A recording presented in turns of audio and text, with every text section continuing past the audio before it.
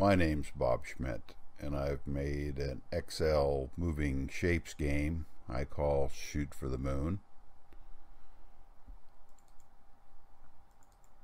The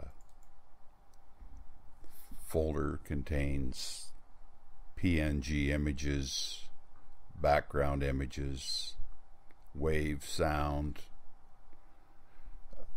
and my Excel macro enabled workbook, which is the game. We open it up.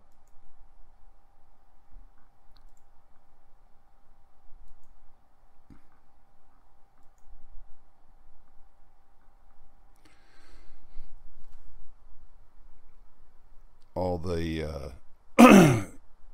shapes in this game have to be placed in one at a time, starting with the very first one that you want to be in control of, and then all their shapes applied in a row across the screen. I usually name them. I've named all these like rectangle 1, rectangle 2, rectangle 3, etc. And then I go through and set their positions.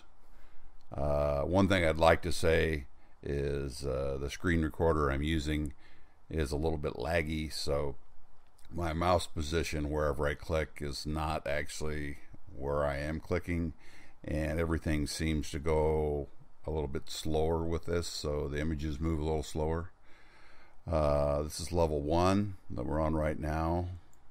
Level 2, everything with a starting position, and level 3, everything in a starting position.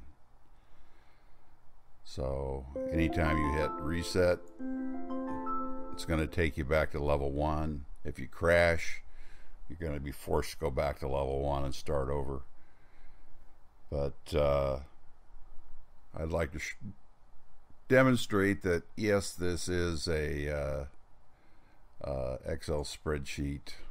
Say you can view the grid lines. I can go to page layout. I've got background set in here, so I can delete the backgrounds. I'll put the background back in, and I'll also remove the grid lines so we can get going. One thing when you do open this up, you want to make sure you double click up on the toolbar to reduce the size, because when it's full size you don't see the whole screen and you got to scroll up and down. So make sure you double click on the toolbar so you can see the full image. In the code, I think the main thing, even if you just do a level 1 sheet or one sheet, is to on this reset, I have all the position shapes for level 1, their top position, their left positions across the screen. Same goes for level 2 and level 3. In this level 1 module, I've got the name of everything throughout level 1, level 2, level 3 in the modules, but the first thing you have is the speed, and then you got the position it travels to, how far over it travels left, and then when it gets to that point it returns to its original position. Now some of these move in, like this one, the last shape in here moves from top to bottom, so it's got its it travels, it starts at positive position at the top and moves in a negative direction. It starts at the bottom, excuse me, moves in a negative direction toward the top, and at a negative speed. Everything else is a positive speed except for this one, the right slug. It also travels, basically it's traveling to the right and then back to the left. So Down here I have some ranges set for when it gets to the end of level 1, it'll move to level 2. Some scoring ranges, and then this area in here is detects the collision if one collides with another, and if so, that's going to call either if you go past the range, you're going to get a score.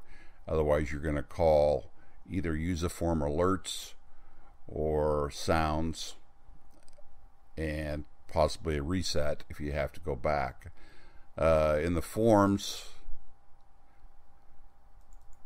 I've got basically you lose, game over. You can pause it. You can't go down below the bottom of the screen where the controls are at, or it's going to force you to start over. And then finally, if you win. So let's go through this once, and I'll try to explain this. The start button, the pause button, and the reset button are just that, what they say. The gray arrows in the center, the gray buttons in the center of the arrows are also just start buttons for the level you're on. The gray arrows you have to repeatedly push, and that will push you ahead a little bit at a time. The red arrows, if you push those, that's a continuous speed in that direction. After you push a red arrow, you can push the gold brown arrows and click those, and you can move faster across the screen. If you want to slow down at any time, hit the start button or one of the gray buttons in the center of the arrows.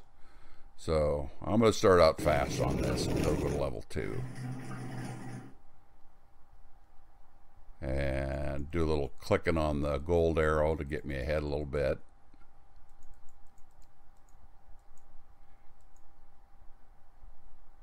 And jump through here, see if I can make it before I get hit.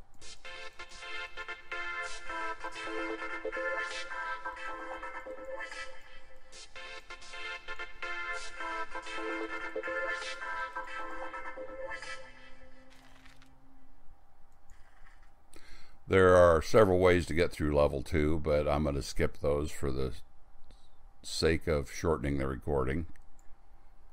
And I'm going to drag the image over here, hit start once more.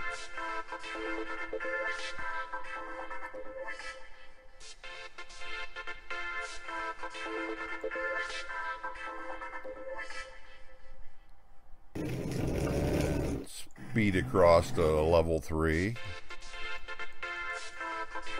Level 3, the Apollo capsule turns into a lunar lander, and you got to try to get it across. I'm gonna probably crash it on purpose just to show you what happens when it does hit an object. Houston, we have a problem. Houston, we have a problem. Go back to level 3 real quick. I'm going to move the lander over. You got to get to the center of the moon to win the game. So if I shove it over there and hit start and push it ahead a little bit.